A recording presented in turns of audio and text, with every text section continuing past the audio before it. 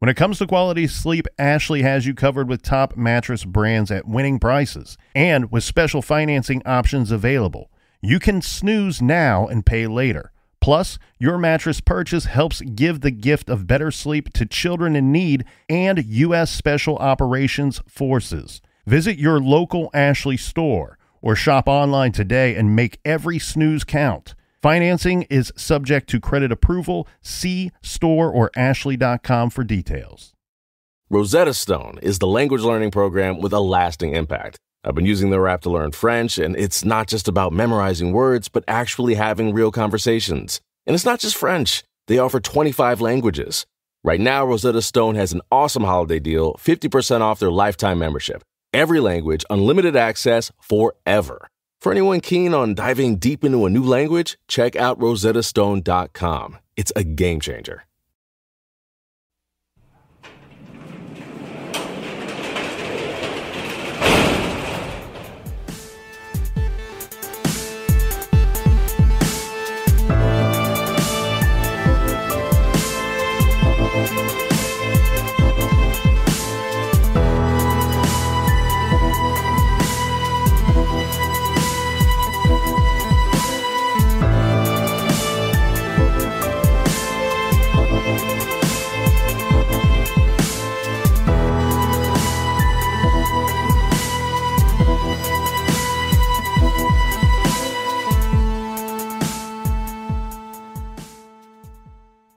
Welcome to True Crime Garage. Wherever you are, whatever you are doing, thanks for listening. I'm your host, Nick, and with me, as always, is a man that, just like Guns N' Roses, once he gets outside of the States, he just totally forgets where he is. He is the captain. Hello, Sydney! Oh, shit. We're in Melbourne. Cheers, mates. Today we are drinking Island Reserve Russian Imperial Stout by the wonderful people at Cisco Brewers Incorporated. Here's a great after-dinner beer. Cisco Brewers Island Reserve is a jet black pour. It's a full-bodied, very dark in color beer, good coffee and chocolate flavor with nice hints of fruit. Garage grade 4 1/4 bottle caps out of 5. And this week's beer was brought to us by these awesome peeps. We have Frederick in Sweden. Long distance cheers to you, my friend. Thank you, Frederick. Next up, in parts unknown, we have Erica and Edna who say, we would like to buy you guys a beer. Well, Erica and Edna, we accept your offer. And we like your jam. We also have Wesley in San Diego. Stay classy, Wesley. Wesley says, I'm always amazed at the thoroughness of each and every case. Thanks for the great podcast. Wesley, thank you, homie. Eat the poop. Let's give a big shout out to Kent in Bloomington, Indiana. Thank you, Kent. We also have Sarah in Columbia, South Carolina. She says, this has become my absolute favorite podcast. Check out Sweetwater Blue. It's my favorite beer. Well, thank you, Sarah. And I drank a few of those over the weekend, just perhaps. And last but not least, we have Edna in Djibouti who says, thanks. Oh. I have started telling people if I do or do not like their jibs. Well, thank you, Adana. Just remember, it's very kind to grade jibs on a curve, my friends. And like always, if you'd like to donate to the beer fund, go to truecrimegarage.com and give us a little love. And like always, we like your jib. That's enough of the business. Everybody gather around, grab a chair, grab a beer, and let's talk some true crime.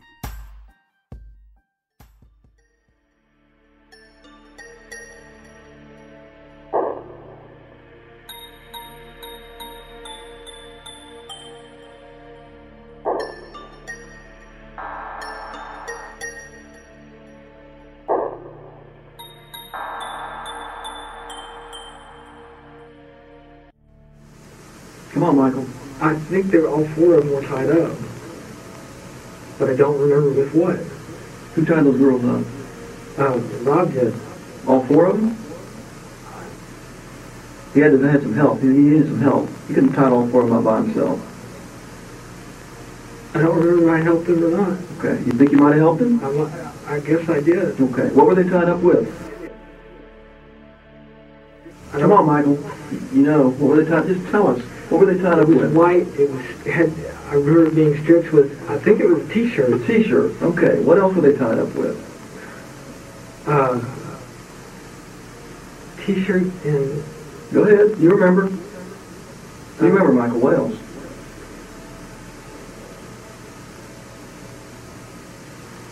Come on, brother, you know. T-shirt, and I want to say electrical cord. No.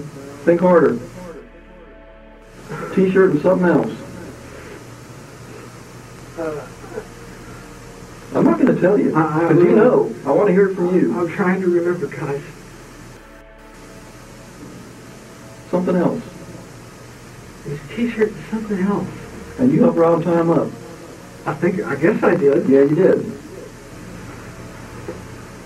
What were the girls wearing by the time they were tied up? What were they wearing? Michael, that's a gimme. Yeah. That's an easy one. Not a whole lot. Not a whole lot. They used their own clothes to tie them up. Use their own clothes to tie them up. You and Rob. And by the time you were done, what were they wearing? Say it. Nothing. Nothing. There you go.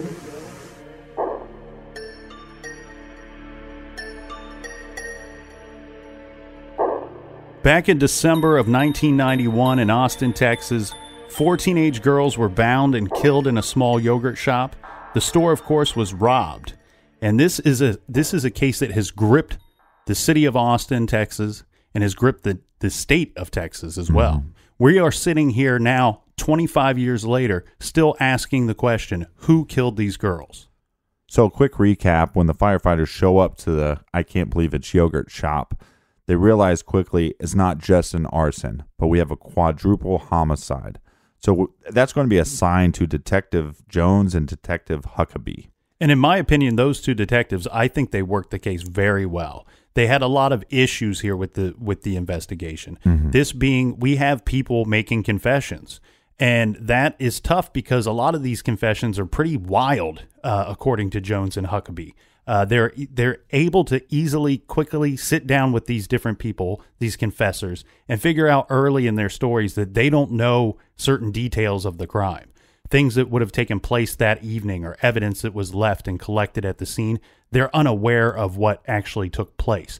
So we're able to quickly dismiss several of these confessors. 8 days after the murders took place, they arrest Maurice Pierce, which had a .22 caliber gun, which was the gun used in at least 3 of the murders, and he implements his teenage friends.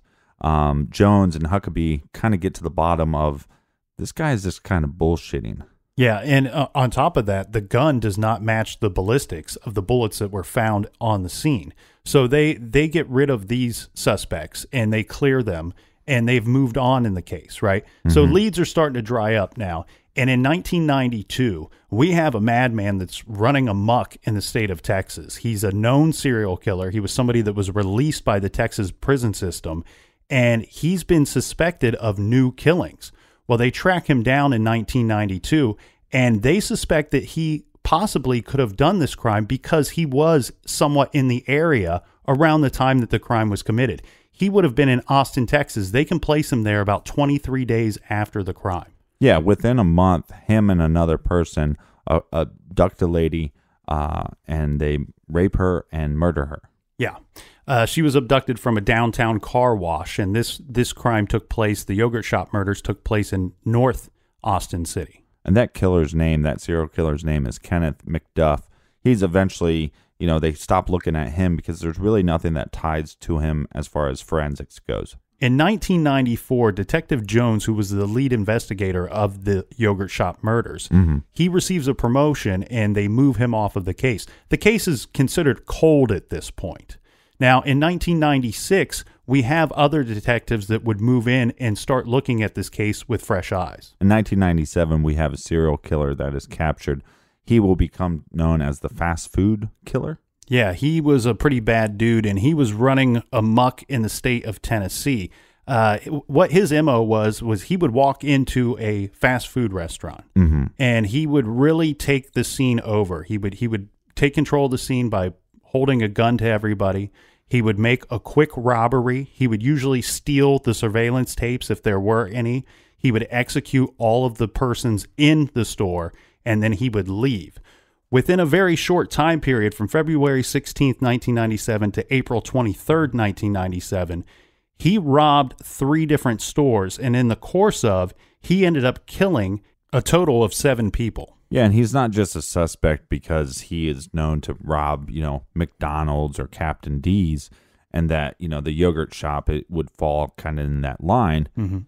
he is also from the area of Texas. Yeah, he was born in Texas, and at a young age, he started getting in trouble with the law. In 1983, he robs a Houston steakhouse, and he's convicted of aggravated armed robbery. He receives a 20-year prison sentence for this, but he's paroled after just 7 years. He's paroled in 1990, and he stays in the Texas area. He becomes a truck driver. So he was in the area, in 91. Yes, and during this time, he's driving a truck. He ends up in some kind of bad accident, and he receives quite a handsome settlement for this, and he decides that he's going to get some plastic surgery because... Well, it's funny that you said handsome, And then rolled it into plastic surgery. Right. Well, he's kind of an ugly kid. I'll go ahead and throw that out there. And he makes himself look a little better.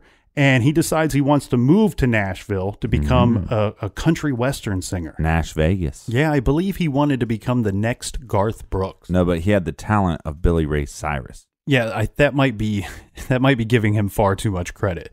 But there are some reasons to suspect that he might have done this. This is certainly something he would have been capable of. However, his crimes were a little bit different in the sense that he didn't rape anybody involved in these crimes that he committed up in Tennessee. Now, I'm not saying he's not capable of doing so. It really seems like his motive was for the money a financial gain, and it wasn't, where these crimes, these yogurt shop murders really seem like, to me, more sexual in nature, and it just was by, I'm leaving the crime scene, I might as well take some money with me as I go. Yeah, and at the yogurt shop, whoever got away with this, they only took $540, and they spent a decent amount of time there assaulting the girls. His crimes, he got into a place, he would take as much money as he could. Most of the time, we're talking about upwards of $2,000 or $3,000 each time, and he would leave no evidence, and he would kill everybody in the store. He was quick in and quick out, which is not what we saw in the yogurt shop murders. Plus, he was never known to work with anybody else. I think the yogurt shop, it looks like a situation where you have more than one assailant. So detectives looking into Paul Reed, they kind of realize he's kind of a lone cowboy. He's not tag team back again.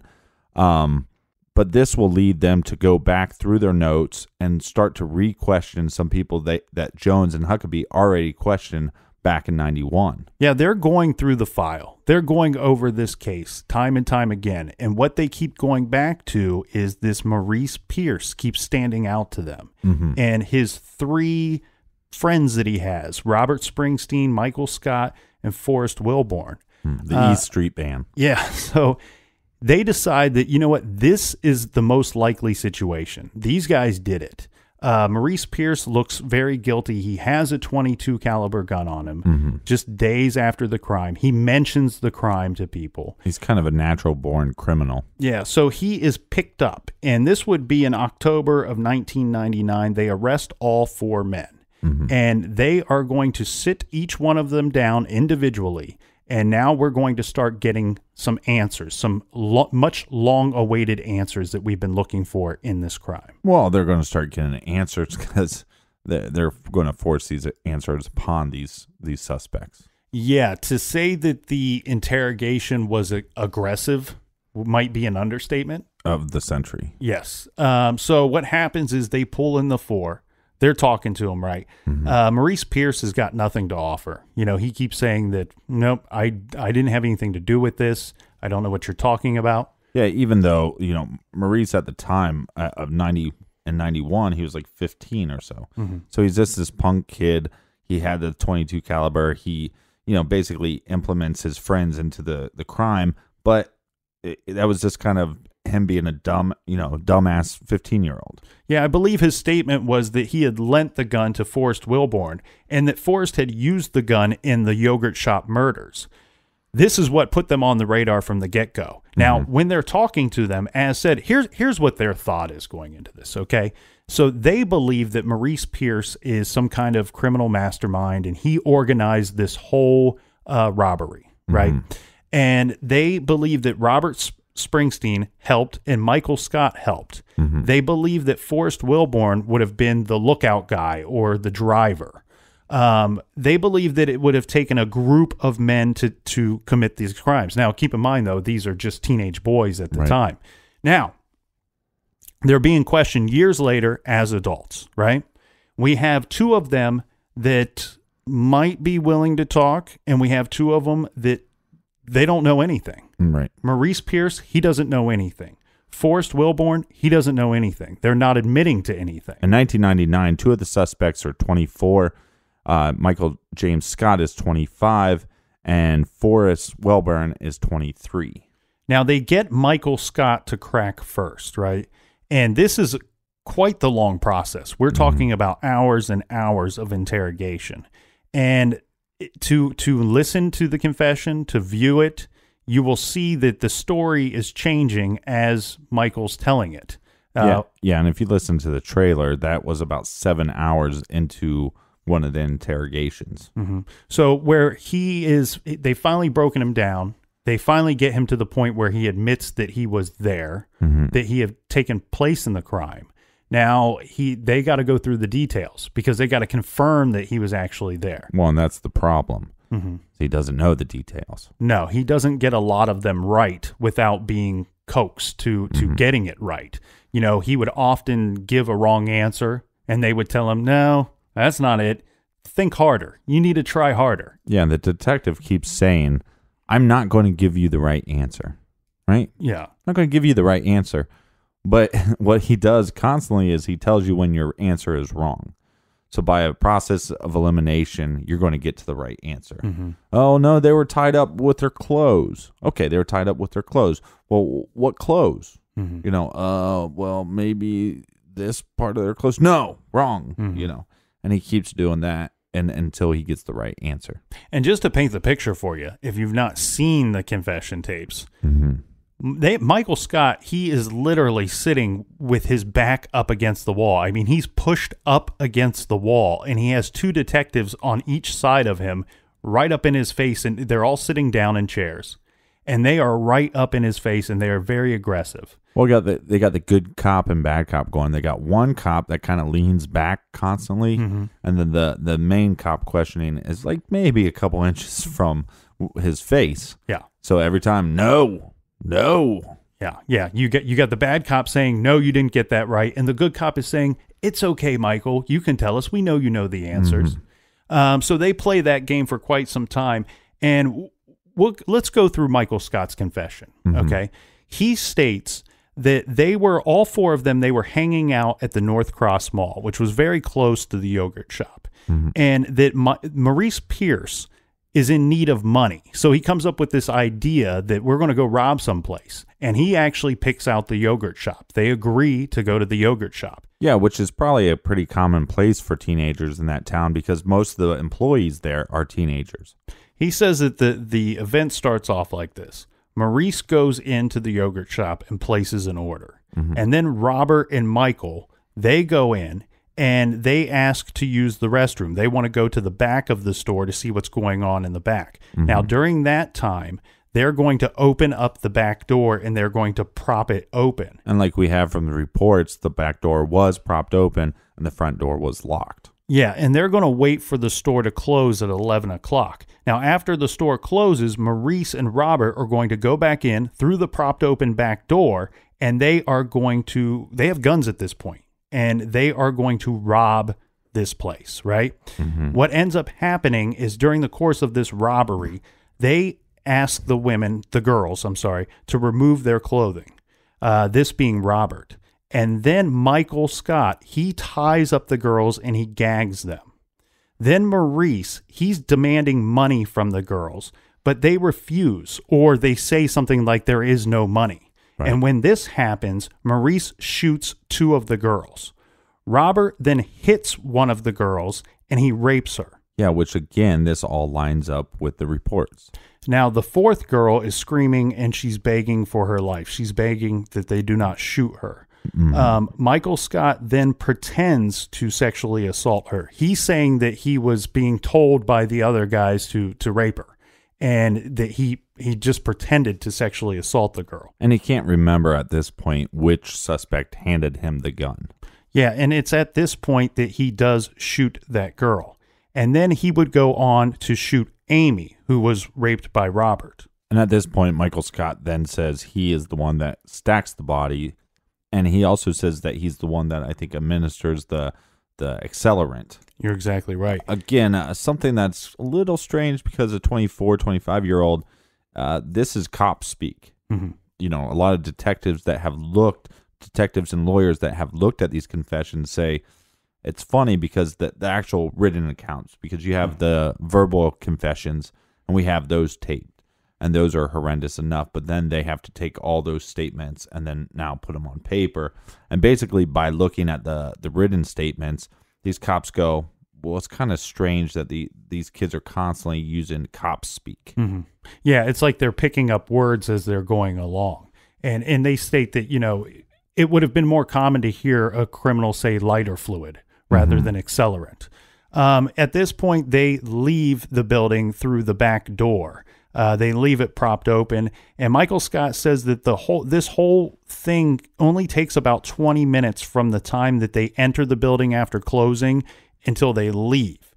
Now, when they get back to the vehicle, Forrest Wilborn is no longer in the vehicle. He has left. Yeah, rumor has it he's off somewhere playing a pretend game of pocket pool. Yeah, and actually the three boys drive around, and they're looking for Forrest, and they find him in a park. They pick him up, and then at some point, they are going to ditch a knife that they had taken from the crime scene. I'm guessing this would have been to cut up some of the girls' clothing or belongings to use them as, you know, bindings.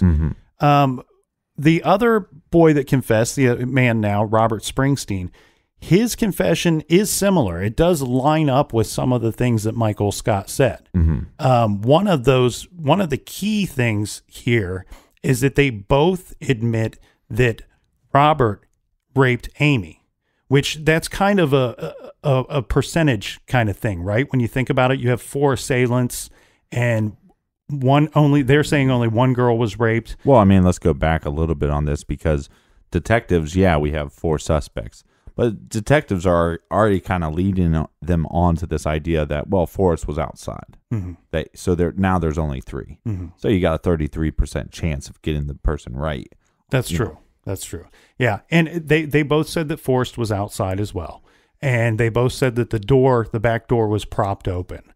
It's a little unclear on Robert's statement as to when he's saying the back door was propped open. Was it propped open to get back into the store, or was it propped open when they left the store? He also seems to have some knowledge of the other bullet. Remember, we said there was a second gun used in this situation.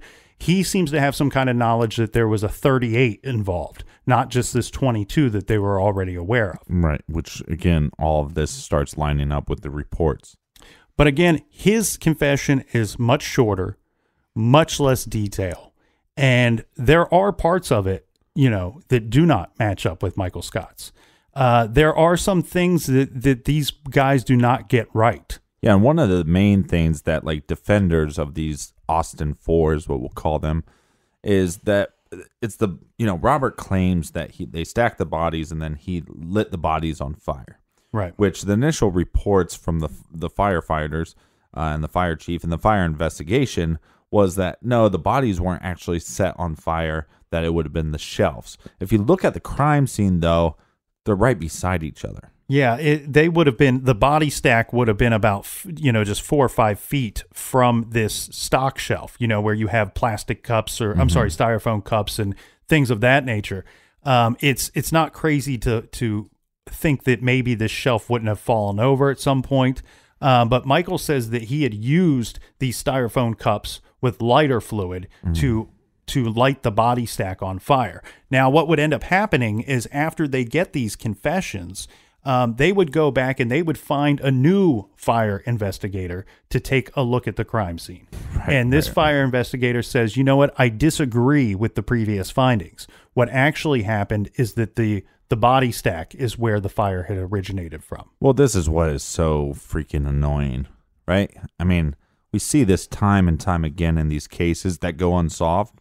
Most of the time when a case goes unsolved, it's because these detectives, not Jones, not Huckabee, but these detectives go on this mission. We have a theory. Now let's prove the theory. And like we've always heard, some of the smartest detectives that we've met and that we've interviewed, trying to do our job a little bit better on the podcast, get some insider information.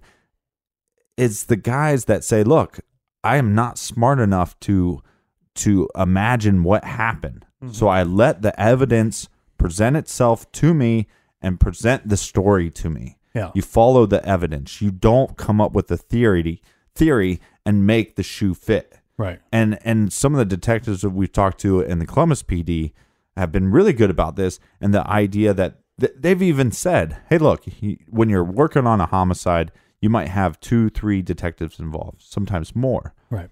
And they've talked several times about how they've had partners or people that they've thought really highly of that would come up with theories. Mm-hmm. And then they'd have to rope them back in. Hey, man, you're just trying to make the shoe fit. Mm-hmm. Knock it off. This is not Cinderella. Right. Right. And the thing here is, here's some other things that don't actually fit, right? Mm-hmm. And these are things in their written confession. So we have the back door was propped open. One thing that they could not agree on was, what did they use to prop open the back door? Mm-hmm. One had said it was a rock. One had said that it was a pack of cigarettes. The problem being here is that, again, according to their story, the door would have been propped open on 2 different occasions. So it's possible that both items were actually used. Well, and let's just remind the listeners, I mean, this questioning is happening in 1999 and not 1991. Mm-hmm. So some of your account is going to be off. Right. Now, one thing that they couldn't get right, too, was they had said that the murders took place inside the office. Well, this was a big red flag to the original detective that was on the case, Detective Jones, because he states that when the police arrived on the scene, there was no evidence that anyone had entered that office. It was a locked door, and it was locked when they arrived. The murders 100% took place in the back room, in that stocking area, in that prep area that we had talked about. And they probably know that again, this case is so tough because of the arson, and because the firefighters did not know that they were going into a crime scene, and because they were trying to put out that those fires, that probably really disturbed any blood splatter. So we can't say 100% that that's where that happened, but what we can say is that when detectives showed up on the scene, 100% that office was locked, and they had to actually get a key from somebody to lock that office. Which makes a lot of sense, because who is left in charge of shutting down the yogurt shop? 2 teenage girls. Right. And so the manager, I'm sure, would go, okay, I'm going to lock this up. Or maybe that was part of their duty. You put the money away, lock it up. But I don't think there was a key on site. And then I don't think there was a key to the office that even the teenage girls had. Well, and keep in mind, too, under this premise, right? According to their story, the whole reason anything took place there that night was because it was a robbery. The motive was to rob the store and get money. Which I think both of us agree that wasn't the motive. I don't think so. You're exactly right. The thing here is, though, Captain, if the whole motive was robbery, remember, we're saying that they were inside that store, under their own words, for 20 minutes. I would argue that it might be closer to an hour that somebody was in the store. But regardless, there was a lot of things that took place once that store closed. And a lot of things happening. And I wouldn't be able to sit here and have somebody tell me that there was a key in that store, or that there was access to the key to the robbers, and that they didn't go into the office looking for more money or valuables. If robbery was the motive. Now, Michael Scott did get the positioning of the bodies correct. He had a good idea of that, as well as he did know that Amy was not on the body stack. He knew that she was in a separate area. The problem I have with this statement, and this is exactly what the police said. They said, he got the body positioning right. That's really tough to do, and I will give them that. But here's where I have a problem. One thing he did not get right is he wasn't able to fully describe the layout of the store. So yeah, maybe you could get the positionings of the bodies right, but how could you get the positionings of where they were inside the store? You see what I'm saying? Right. If you don't even know or understand the layout of the store. Well, and there's a lot of things, and we'll get right back into not only what they got right, but how they got those things right after this quick. This show is sponsored by BetterHelp. Do you look forward to the holidays? Maybe you struggle with seasonal blues. This time of year can be a lot, and it's natural to feel some sadness or even anxiety about it. But adding something new and positive to your life can counteract some of those feelings. Therapy can be a bright spot, something to look forward to make you feel grounded, and to give you the tools to manage everything going on. If you're thinking of starting therapy, give BetterHelp a try.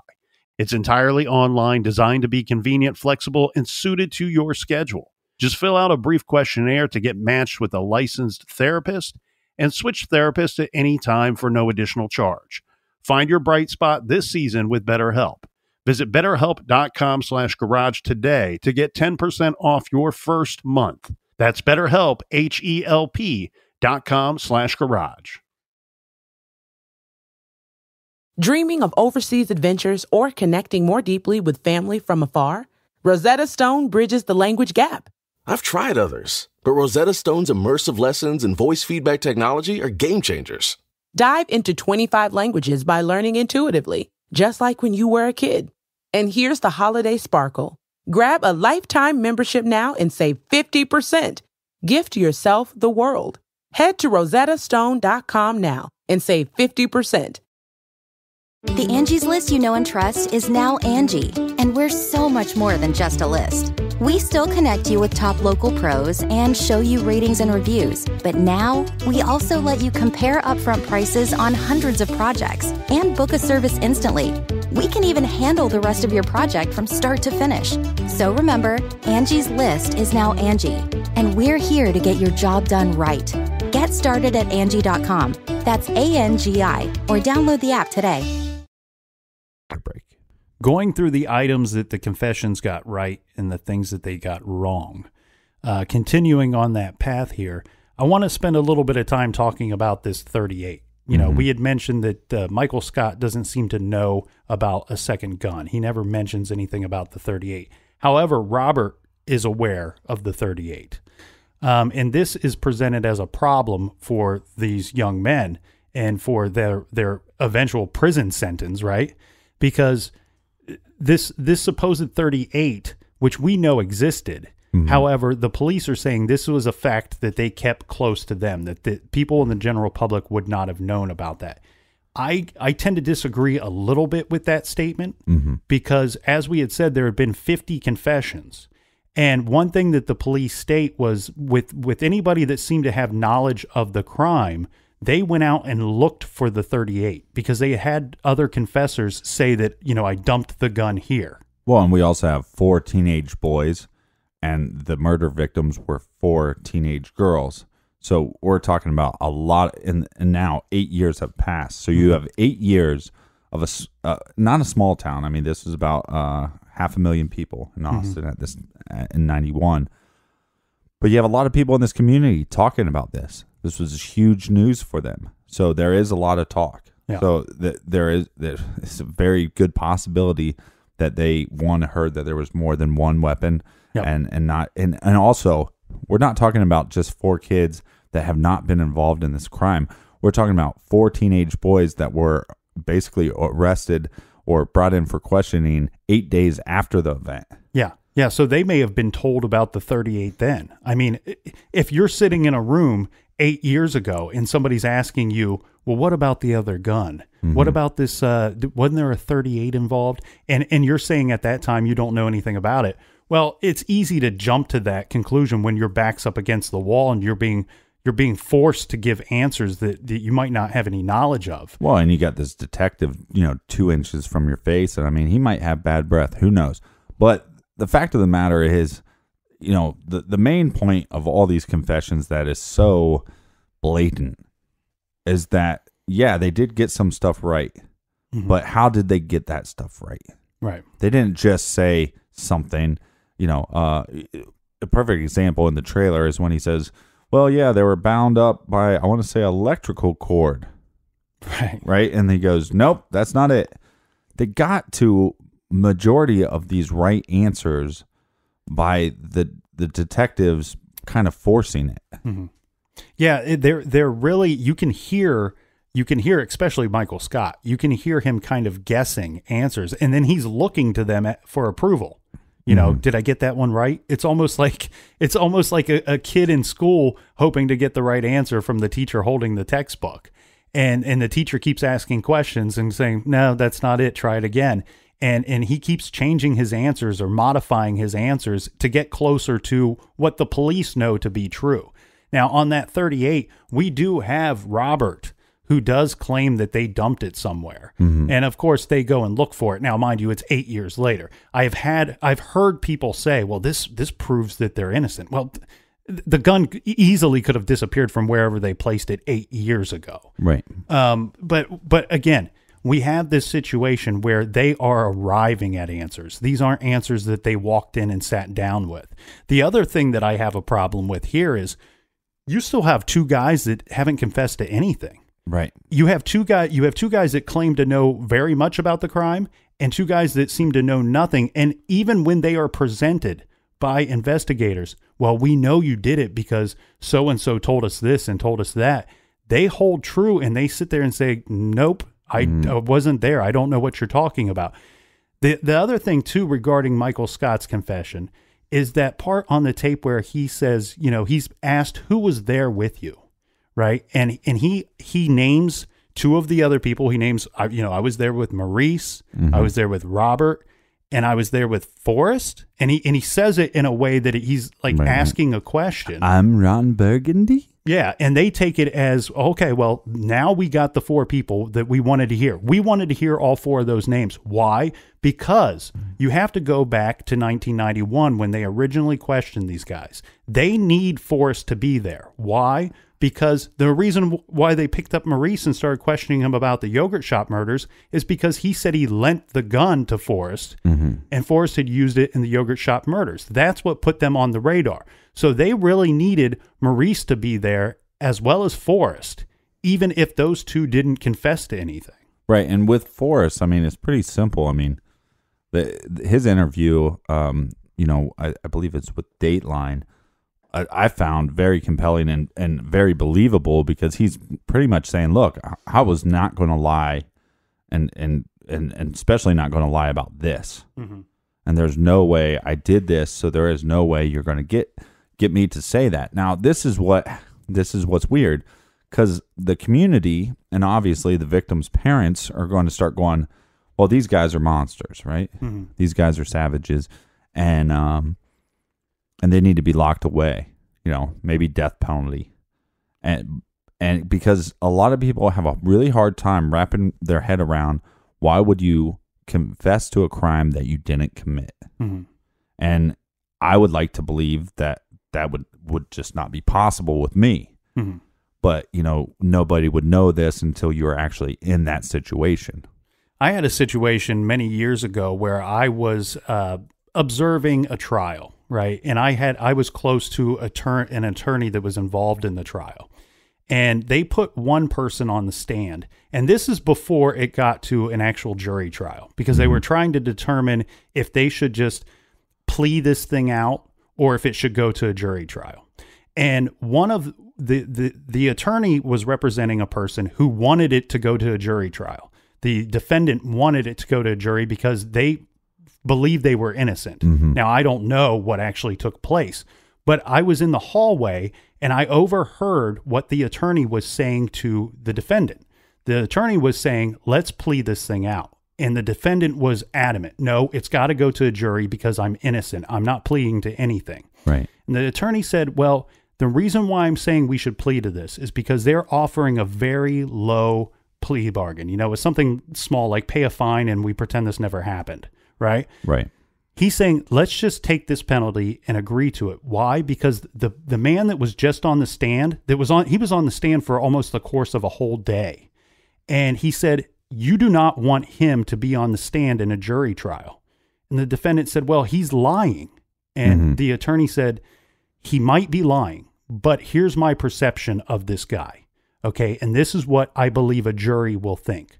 This guy comes off as not being very bright. He comes off almost to be too dumb to lie, where he would be perceivably believable to a jury, an audience of such of a jury.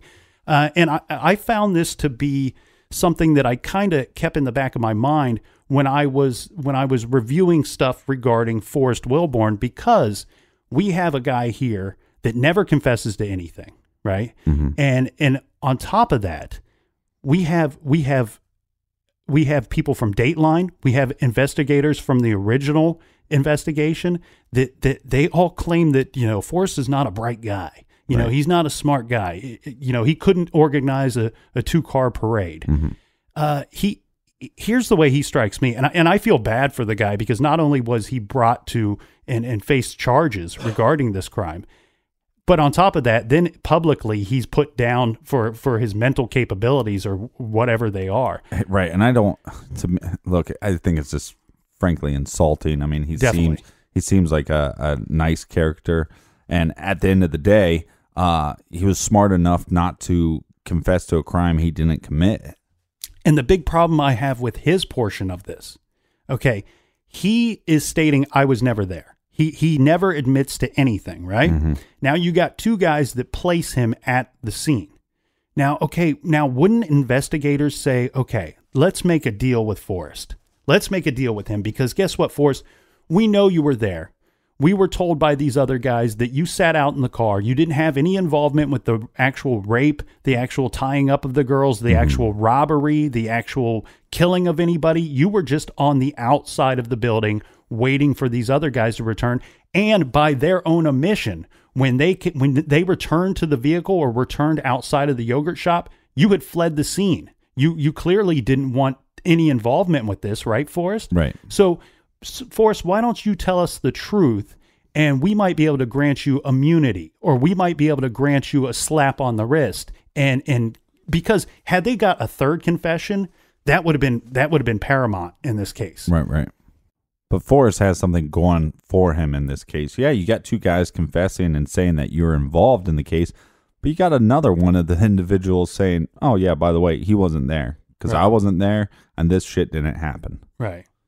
The other thing too is I want to know more about the timeline. One thing that they don't go for in the confession, they want to know details of the actual crime. But one thing that they fail to do is to wrap these guys up on a specific timeline. And what I mean by that is we have Michael Scott, who says that the whole thing took about 20 minutes from the time we entered the building to the time that we left the building. Mm-hmm. Well, what do we know? We know that the doors were locked at 11 p.m. And we know that around midnight, the flames were seen and firefighters were responding to a fire call.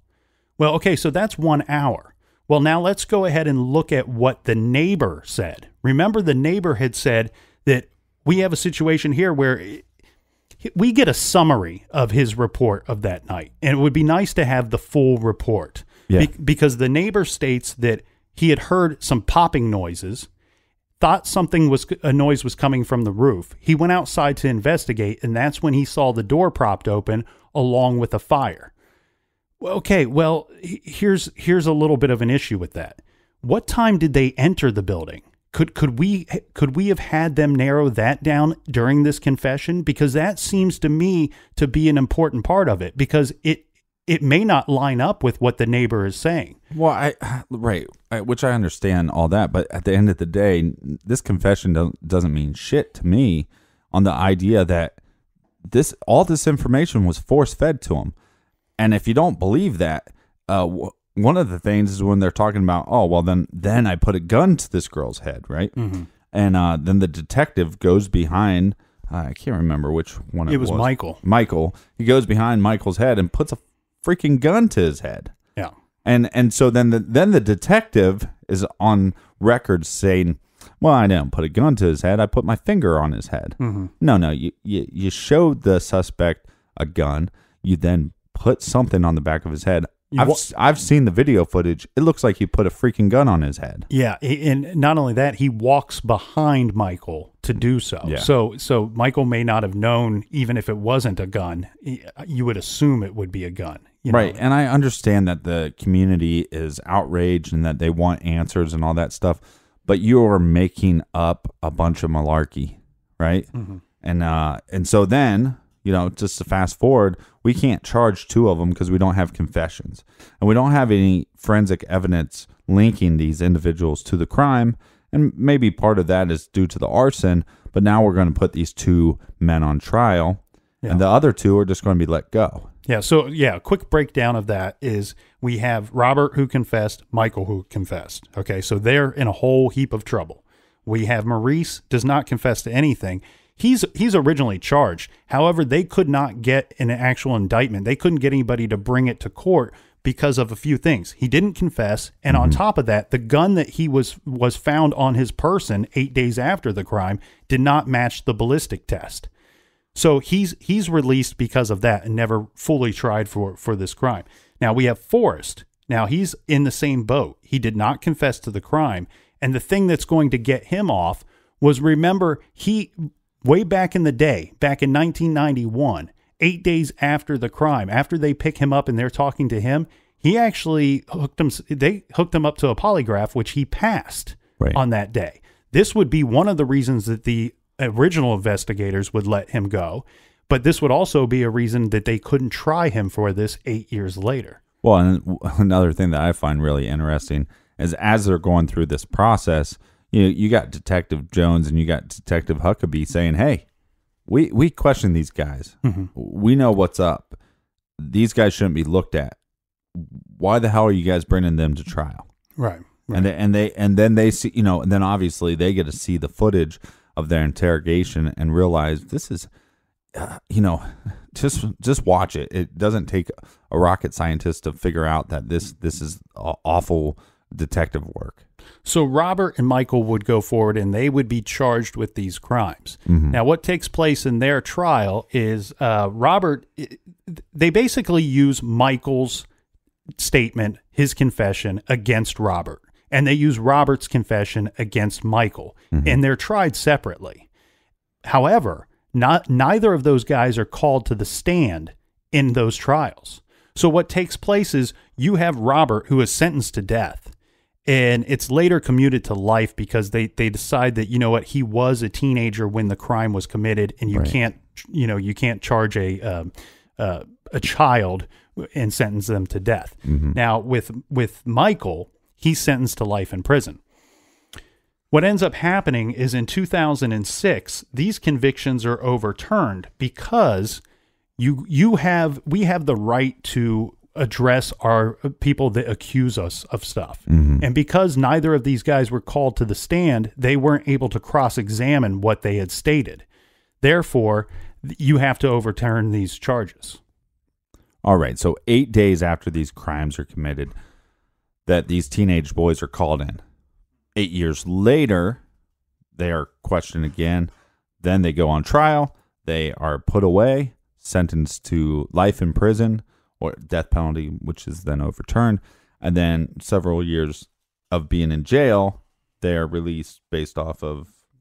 Yeah, they're not fully released. What they do is they hold them because they're going to try them again. Right. And we're going to do it the right way is what we're going to do.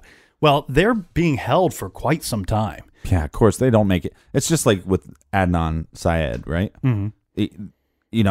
Everybody got so excited, right, that he's going to get an actual trial. And I think, the true crime community, whether or not you think he's innocent or guilty, everybody agrees that the trial was ridiculous. Right. And the evidence they had against this kid was ridiculous. Questionable. Yeah, very questionable. And so now we have a situation where he's just sitting, right? He's sitting and waiting. Right. And basically, he's still in prison the whole time, which is ridiculous. And the same thing's happening here. Yeah. And not only that, you have the right to a speedy trial. And these guys have already been in prison for quite some time. I'm sure they would like to be out, while they wait for their new trial. Right. But during this holding time, what do we have? We get a little forensic evidence. We get some DNA. Well, yeah, this all kind of comes to a close about the same time because eventually the judge comes at the prosecutor and says, look, you've got to put together a case against these guys and you got to do it soon. We're not just going to hold them forever while you wait to try them. And they were ready to take, and I'm going to get the names wrong or the order wrong, but they were ready to go forward on the trial with one of the suspects. I believe it was Robert. Right. And then with the other one, they weren't ready. Mm-hmm. And so that was the thing was, well, if you guys aren't ready, well, screw you. Right. You know, right. if you're not ready, then you need to release this guy. And at the same time, like we said, forensics comes up, and then they take a DNA test. Yeah, they have DNA technology that was not available back to them back in 1991. Mm-hmm. Now, using this technology, they have DNA, and this is male DNA, obviously, and they are able to determine that the DNA that they found in Amy does not match that of Robert. Mm-hmm. Now, that makes a big problem with both of their confessions because they both said that Robert raped Amy. Right. Furthermore, this DNA does not match any of the four. Right. And this becomes a big problem because so the confession we know are wrong. Mm-hmm. We know that they pushed them into that. You know, they pushed Robert to claim that he raped the girl, which, you know, I think would be a very difficult thing to admit to doing. But nonetheless, you know, that part of the story doesn't line up. Right. But now on top of that, we got 5 people. Well, yeah, You know, this is the prosecutor pivoting and saying, okay, well, we can roll with that new evidence. Right, yeah. Instead of going, hey, let's try to find the truth. Hey, let's just make up this, you know, fictitious person. You know, we have, you know, in this case, we have pretend rape and we have fictitious people. And now there was no mention in 1991 of a 5th person. Police never In suspected 99, a 5th person. there was never a 5th person. Then all of a sudden, now there's a 5th person. These guys are still guilty. There's just a 5th person we never heard of. Mm-hmm. I mean, this is just ridiculous. So what then happens is they're released. Yeah. In 2009, they are released, and rightfully so. And the case does not die there. I mean, it does not end there, because what would end up coming out later would be that we would have the attorneys, the 2 defense attorneys, they come out and they say, you know what? There is evidence that there is a second and a possible third male DNA that was found at the scene. Right. And we had always suspected that more than one of the girls was actually sexually assaulted. Right. And that's what the defense attorneys are saying. Now, the prosecutor and law enforcement have never outwardly stated that. They've always stuck to, there's been one set of DNA that did not match any of the 4 guys. Therefore, there must have been a 5th guy there. Yeah, but once they do the DNA testing, they have to present that evidence to the defense teams. Well, and on top of that, these defense attorneys are saying not only did this second and possible third DNA that was found, it didn't match these 2 guys. It didn't match any of the 4. Right. So now, how many people are you going to start claiming were there committing this crime? And now we have 2 individuals that were arrested and spent time in jail, and they can go after restitution. Yeah, they could go after restitution. The issue here, though, is the state of Texas has a clause basically stating that just to be released from prison or to have a conviction overturned does not mean that you are due restitution. Right. You have to actually be proven innocent, which is going to be very hard to do, especially when you have these false confessions that are still lingering, and you have a public and a law enforcement and a prosecutor that still think that these confessions are valid. Right, but you took the chance on doing the DNA test, Mm-hmm. and it didn't match, right? The glove don't fit, you must have quit, right? So I think that's the proof. Yeah. That's the proof that you're innocent. Who cares about the false confession? Because not only did we have these 2 false confessions, we had 50. Well, 50 to 60 reported. I mean, so it's just basically, it makes our system seem like such a joke. And I'm sure there's people listening in other countries just going, what the hell is wrong with America's? Well, we have law enforcement down there that still want to try these guys for this crime, which is... Well, and that's the other thing is when these guys get out of prison, right? Mm-hmm. They say, this ain't over, because 10 years from now, they might come knocking at our door. Mm-hmm. And that's kind of why they're like actually moving forward with, trying to prove that they're innocent so we don't have to deal with this anymore. One of the people that they suspected is actually dead now. He's passed away. This is a very interesting story. So in 2010, this is Maurice Pierce. Remember, he was the one that they thought was the mastermind Mm-hmm. of this whole crime that organized the whole thing. And in December of 2010, he's pulled over by Austin police officer and two police officers. I apologize. Now, his family would claim that because he was imprisoned, and let's say imprisoned, because he was held for quite some time while they were trying to bring him to trial, even though they ultimately did not. He's stating, that he has some kind of anxiety and all kinds of issues from having been what he believes is harassed by the police. Right. And there's a situation here where he's pulled over, and this traffic stop does not go well for anybody. He freaks out, and he takes off on foot. And eventually one of the officers catches up to him, and now we've got a fight going. Mm-hmm. And during the course of this fight, Maurice pulled a knife off of the officer, and he stabbed the officer in the neck. The officer then shot Maurice, which... Don't bring a knife to a gunfight. Well, he didn't even bring the knife, first of all. Well, don't take the guy's knife that has a gun. But there's all kinds of bad problems here. Thankfully, the officer survived, and I don't lay any fault on the officer. I believe he has to defend himself, right. And I think he did the right thing. The only problem is, would Maurice have had these issues had he not lived this type of life? Had he not gone down? Yeah, but what came first, the chicken or the egg? Mm-hmm. I mean, what we do know was he was carrying around a gun in a mall, right, when he was a kid. When he was a kid, not when he was not on the traffic stop. Right, but what I'm saying is, like, it's he was kind of doing this bullshit way before. So the more of the story, don't do bullshit, and you won't have a bullshit life. Yeah, he put himself in harm's way. Okay, so we have 3 of the 4 still alive, and like we've talked about before, we had these 50 to 60 confessions. So what we do want to bring up is that we had a very odd confession by a guy that we already talked about in this case. Yeah, and one of those is from Kenneth McDuff. Now, he was the broomstick killer. He was the one that we said was possibly in the area at the time of the crime. Mm-hmm. He would have been very capable of this crime because he killed many, many women, and he did all of that in the state of Texas. Yeah, and he sometimes worked with other individuals. Yeah, and one thing that he did that is kind of interesting here, right? He never admits to anything, right? He never confesses to any of his crimes. They had to bring him to trial for every one of these crimes, and he's convicted of them. And it's not until leading up to his execution that he starts talking to police. Now, this is just within days or weeks of his execution. Now, he's executed November 17th, 1998. Mm-hmm. During this time, right around this time, there's an anonymous source that comes forward that tells an Austin TV station, this is KVUE TV station, that McDuff confessed to the yogurt shop murders.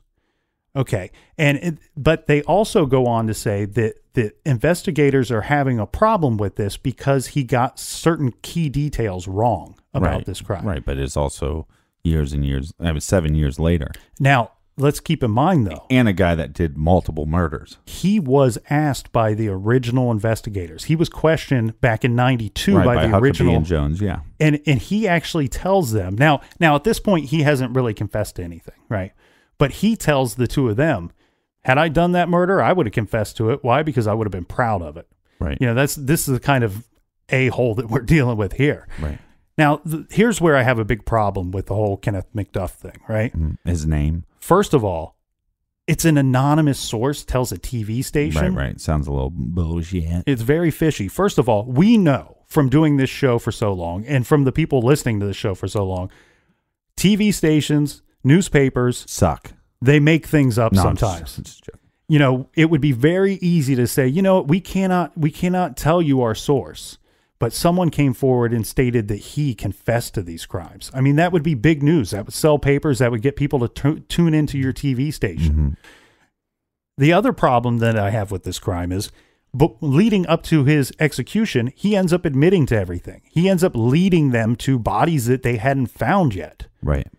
Why wouldn't he just confess to this one as well? He stood to gain nothing or lose nothing by confessing to this. Well, it sounds like he did confess to it, though. No, he didn't. law enforcement would come out and actively say he did not confess to this. It was only the media that stated that McDuff had actually confessed to the yogurt shop murders. It's simply put, they have DNA. Test his DNA. Yeah. Well, you have the head of the Texas Department of Justice. His name is Glenn Castleberry. He actually says in a press conference, Old Castleberry. He says, when he's asked, did Kenneth McDuff confess to the yogurt shop murders? He says, no, he did not. I've never heard that from anyone that McDuff said anything. No like reliable that. Source. Exactly. Hey, look, maybe he didn't confess to it because of their ages. You know, you have two 17-year-olds, a 15-year-old, and a 13-year-old. And maybe that's one of the reasons why he didn't confess. Again, you have DNA. Test his DNA. He had been convicted of killing teenagers before. Right. I understand he was convicted of it, but what I'm saying is maybe that's one of the reasons I would have to go back and look at all his confessions to different cases. You know what I mean? So, like, did he confess, oh, I did kill this 30-year-old woman? But did he, so which crimes did he commit that he confessed to, and what were those ages of those victims? And maybe he's just not going to confess to the crimes against teenagers. A couple of thoughts on McDuff. Yesterday you and I were talking off mic, and you had stated, when we went through the description of the man that was seen in the army fatigue jacket, right, that was standing in line, and he ultimately just orders a soda, and he's acting weird. Right. That description did match. We talked about how it vaguely matched Kenneth McDuff. The issue is it matched Kenneth McDuff if McDuff were about 20 years younger. He is a white man. He does have the pointy nose. He has the clear, deep voice, clean shaven with dark hair. He matches McDuff, all of those. no scruff. The only problem is McDuff is about 6'3.5", 6'4", and so he's about 4 inches taller than what Croft described the man in the army fatigue jacket as. So that's an issue. He's also about 20 years older and I don't think that you would have mistaken his age. Because at the time that McDuff was out and running around, not only was he killing women, but he was also drinking heavily and smoking crack. So I imagine that he probably, after serving almost 20 years in prison, having a crack addiction, I'm guessing he does not look like a young 45. You know what I mean? And on top of that, he's balding in the front and balding in the back by this time. So I don't think you would mistake him for... No party in the front, no party in the back. No party at all with Kenneth McDuff. Yeah. The other problem I have with him being the person that committed this crime, his thing is he would have extended periods of rape and torture on his victims. And what I mean by that is every one of his victims, he abducted them from one location and took them with him somewhere, spent a good amount of time with them before he killed them.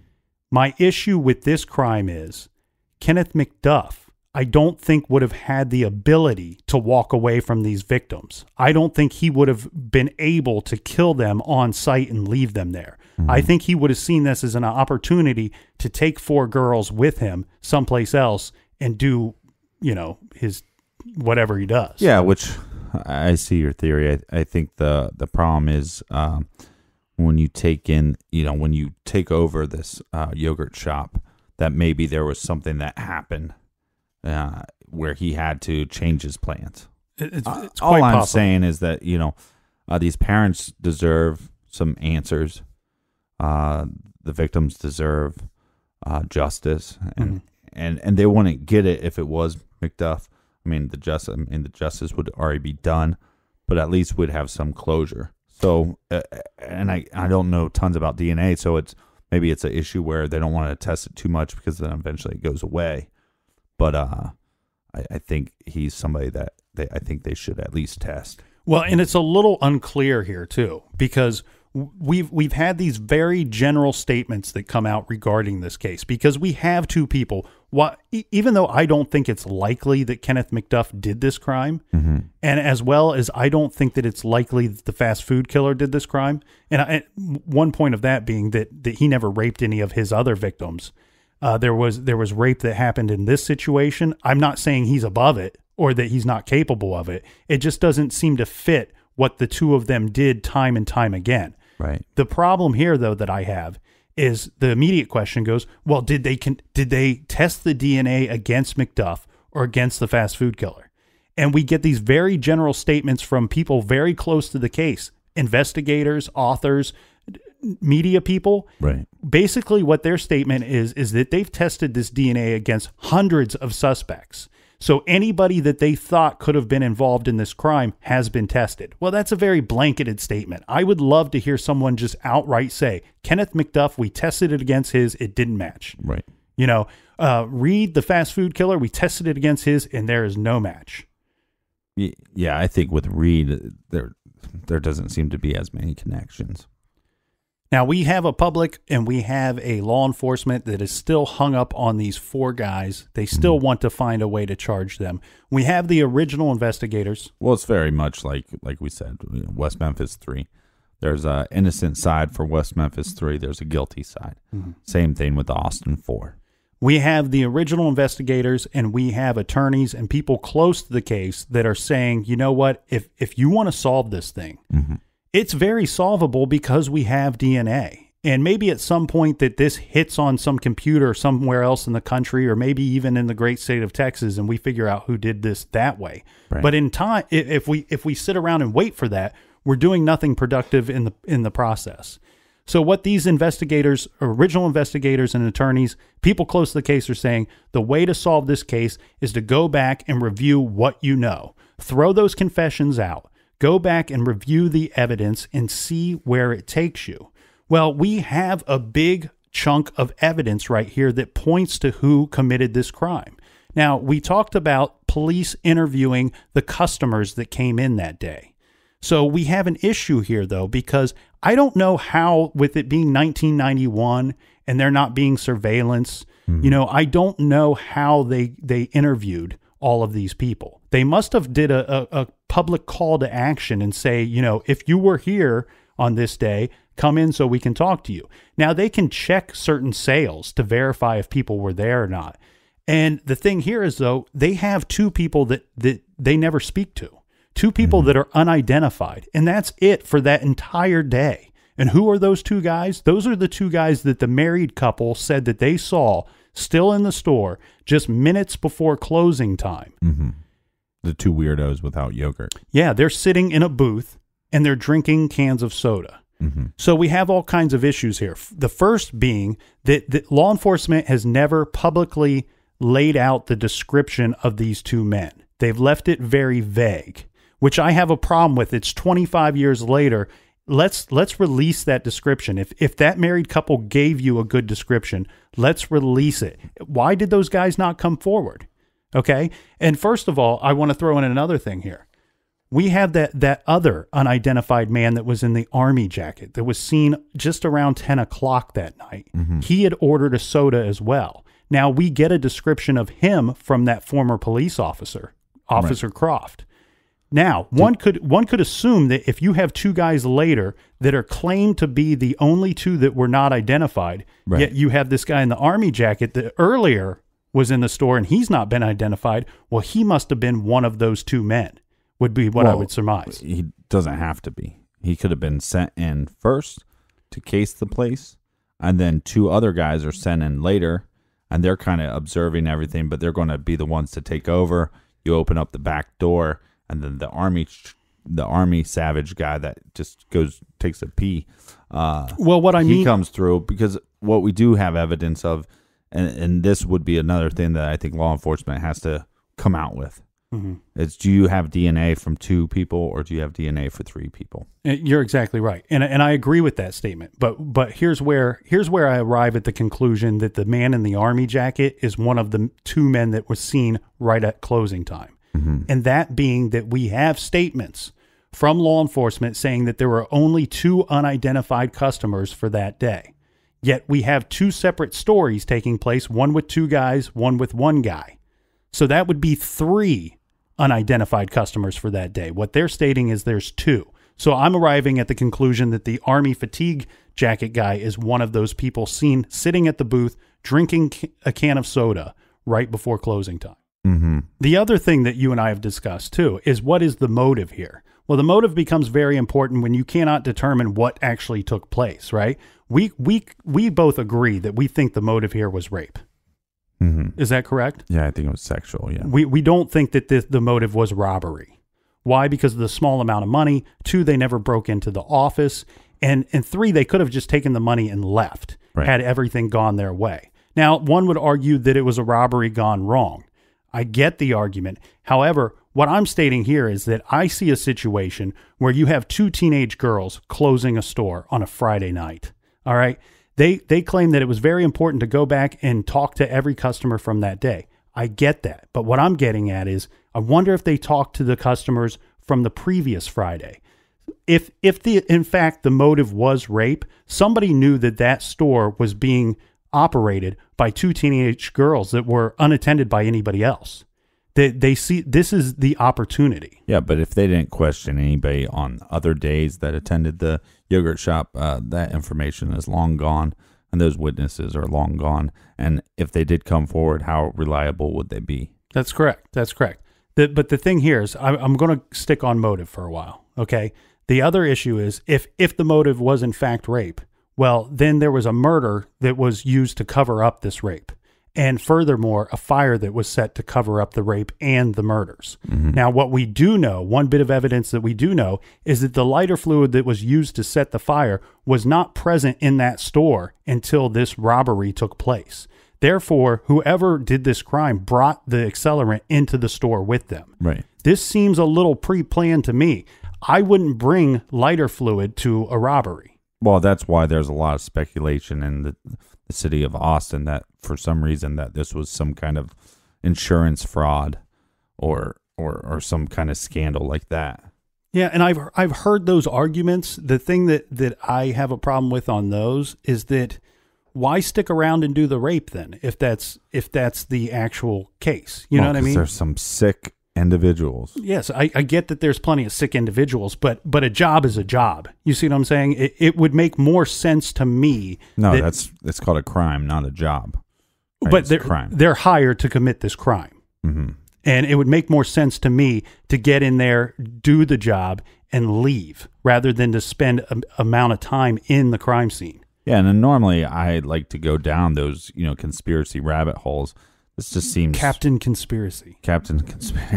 For the last time, people, I was just trying to be nice to Alex Jones and say I was fans of his. The captain doesn't like. I really do not like Alex Jones. I just watched a couple. Sometimes I'm just glad that we got to bring up Captain Conspiracy for a second because sometimes, yes, I go down a couple rabbit holes and I watch his videos. I do believe he has an agenda. I do not like that agenda. I think a lot of the stuff he brings up is complete malarkey horseshit. Alex Jones, bad jib.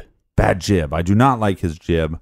I'm just saying that overall, I don't think he's like some horrible person and deserves to die or anything.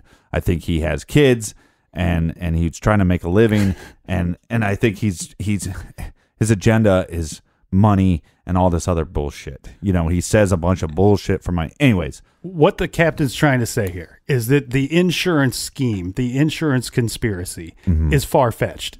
Right. At best, right? It's far-fetched like a lot of Alex Jones's ideas. Yeah. And so that would be it'd take us a whole nother day or two to explain that whole conspiracy to you. So we don't believe in it and we don't need to go through why.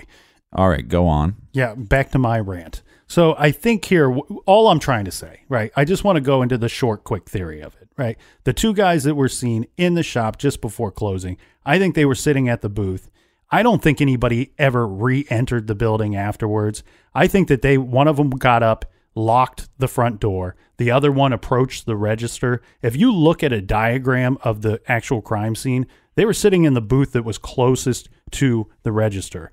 At the crime scene photos that are shown later, that booth, that table is the only table that sits there with an empty napkin dispenser, right? We said that the couple had stated that they had saw the girls refilling the napkin dispensers. Right. The only one that wasn't filled was the one at this table. The only one that didn't have a chair put on top of the table was this table as well. I think they got up and they took control of the situation. I think they were targeting the 2 teenage girls that were there. I think the motive was sexual. I think that unfortunately the other two younger victims just happened to be there that night. That was a variable that they had not planned on. I do think that the Army fatigue jacket guy did go back to the restrooms at some point because that area is blocked off from the rest of the store. He wanted to double check that there was actually nobody back there. There wasn't a male manager or additional staff back there that night. They wanted to carry out what they were going to do. Mm-hmm. I also think that what kept throwing me off was this backdoor situation. Okay, because in the confession of these guys, they state that they had left the back door open and came in later. And police and firefighters find this back door open. The thing here is, what I was able to figure out last night is that the building did have a sprinkler system. I think that this back door was just basically left open to let that fire burn as long as it possibly could, to burn off as much evidence as possible before that sprinkler system would kick on and maybe possibly put out the fire. And possibly just the way they left as well. Yeah, it could have just been happenstance. We're going to leave here and just, leave it open. It makes some sense, yeah. Now, one thing here, Captain, I'll throw a whole little conspiracy since you like them so much, right? Yeah. All right, so we have the neighbor statement. I would love to hear what that full statement is, or read that full statement, because I have some problems with that statement. This guy says he never hears any screams. He says he hears popping noises, and he goes outside to investigate, and he sees the door open, and that's when he sees the fire. Now, I want to know how long it was from the time that he said he heard the popping noises to the time that he went outside and saw the fire. Right. Because we know that it took some time for this event to take place. If he went out immediately and saw the fire, that story is complete malarkey. That would make no sense, because then he would have seen the killers leaving the building, fleeing the building, which he did not say that he saw anybody. Mm-hmm. Here's a little thing here. I hope that they tested the DNA of that store owner next door. Okay, I think you're reaching there, but I'm sure. I think at the end of the day, they have this DNA and any possible suspects. Instead of trying to get people to falsely confess, how about you just test that DNA? Yeah, that's really the only good thing in this entire story here, is that they have DNA. I think they'll catch this person or persons eventually. Well, hopefully. I believe this family and the victims, like I said, deserve justice and deserve some answers. All right, wrapping up, we have our recommended reading for this week. It is Wolf Boys by Dan Slater. You can pick that up by going to our website. This is the true story of a couple teenagers that joined the Zetas, which is one of the worst, most brutal Mexican drug cartels out there. Mm-hmm. You have a story about a good-natured teenager that turns into a feared assassin. So that's Wolf Boys by Dan Slater. Go to truecrimegarage.com, click on the recommended page, and check that out. You can purchase that along with anything else through the Amazon banner. And follow us on social media at True Crime Garage. We are on Instagram, Twitter, Snapchat, YouTube. Our YouTube channel is blowing up. It's starting to blow up. But the Instagram bet, I won. And now we did a double or nothing. So if you're not on Instagram, not following us, it's a good way to see kind of the characters of each case. We kind of try to post a bunch of pictures of each case, different crime scene details and stuff like that. So you kind of get a visual idea of what's going on in these cases. So it's not just our nasally drones. That's right. All right. Thank you all for listening. And thank you, Captain. We will see everybody back here in the garage next week. And until then, be good, be kind, and don't litter. And don't schmitter. Schmitter, schmitter.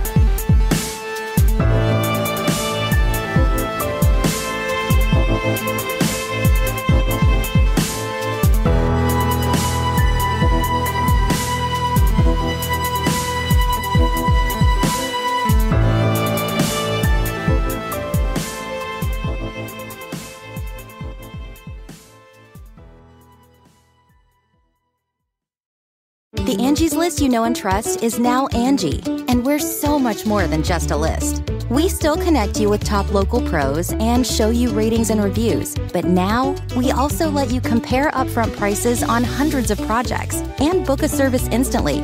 We can even handle the rest of your project from start to finish.